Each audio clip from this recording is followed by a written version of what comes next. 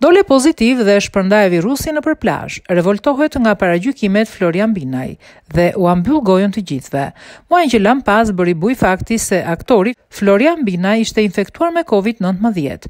Florjani pas kësaj u karantinua në shtëpinë e tij ku sipas rregullit duhet të qëndronte për 14 ditë, teksa ndau disa momente me ndjekësit duke treguar se pjesën më të madhe të kohës e kalonte duke fjetur.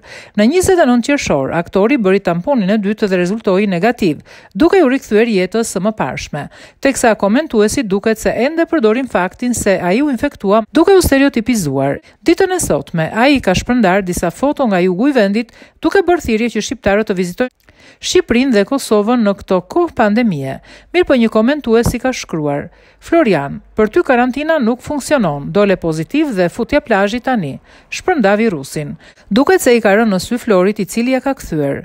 Mos u numërosh dhe do të dalin ditët fiks, dhe mëso të mos i kërkosh llogaritë të tjerëve. Më pas aktori ka shpërndar në Insta Story dhe rezultatin e tamponit negativ, duke thënë se nga sot e tutje kujdo që e pyet a është infektuar do t'i bëj blok.